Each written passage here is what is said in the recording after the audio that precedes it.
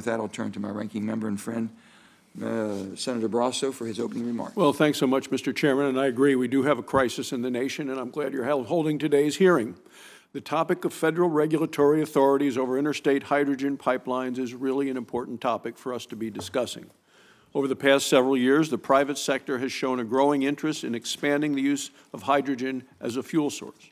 Hydrogen is the smallest, the lightest, and most abundant element in our universe. It also offers great promise as a source of low-carbon and carbon-free energy. The hydrogen we use is not found in isolation.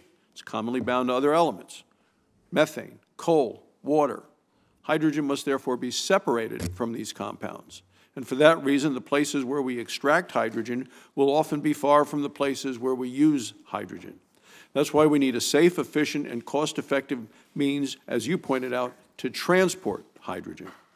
Now, hydrogen can be shipped in two ways. It can be chilled to a liquid and shipped by truck or rail or barge. Alternatively, it can be shipped as a compressed gas through pipelines. Most existing natural gas pipelines are equipped to ship methane blends, which can include up to 20% hydrogen. As interest in hydrogen expands, our existing interstate natural gas pipeline network may become the principal means that we use to ship hydrogen. At some point in the future, there may need to be a vast pipeline network that can ship higher blends of hydrogen or even exclusively hydrogen. And that brings us to the question before us today. What authority does the federal government currently have over hydrogen pipelines? And what does Congress need to know before we consider any next steps? Under current law, the Natural Gas Act provides the FERC, the Federal Energy Regulatory Commission, authority over natural gas pipelines. That includes pipelines that can ship up to 50% hydrogen. The Interstate Commerce Act provides the Commission authority over pipelines that ship hydrogen to be used as a fuel source. At this point, I'm not convinced that there is a so-called regulatory gap that Congress needs to fill.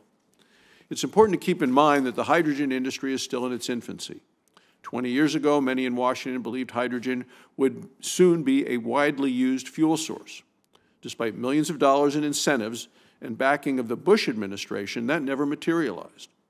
We must therefore be cautious and acknowledge that excessive regulation does more harm than good. So let's not kill the hydrogen industry while it is still in the cradle. We must also not take steps that may empower those looking to block new natural gas pipelines. Wyoming, West Virginia, many other states represented on this committee have been blessed with abundant natural gas resources.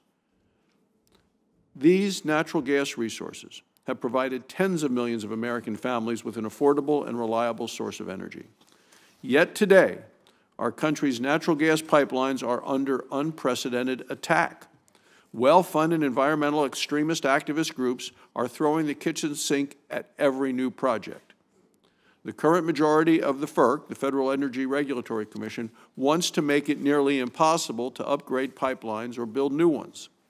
I'm concerned that some of the Commission may seek to make the ability to ship higher blends of hydrogen a reason to impose new conditions on new or upgraded natural gas pipelines. If that happens, it would be a disaster. Let's not give these activists or the Commission another weapon to use against natural gas pipelines. So I want to thank all the witnesses for being here today and joining us. I especially want to thank Dr. Krutka from Wyoming, traveling from Laramie, Wyoming. I look forward to the testimony